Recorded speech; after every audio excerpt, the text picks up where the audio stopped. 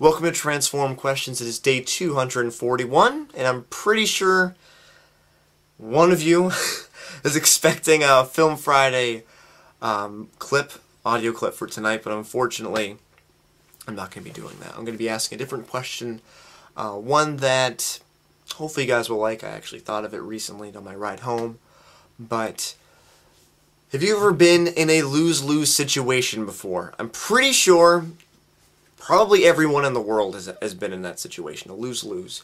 Now, what I want you to think of is, in that situation, was it a bigger loss for you or the other person that might have been involved, or the other people that might have been involved?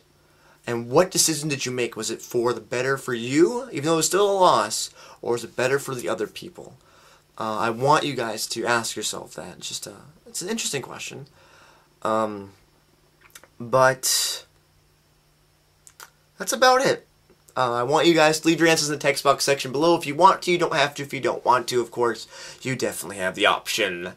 But other than that, I hope you guys have a great night. Think about this question, and I'll see you then. I'll see you tomorrow. See you then. Bye-bye.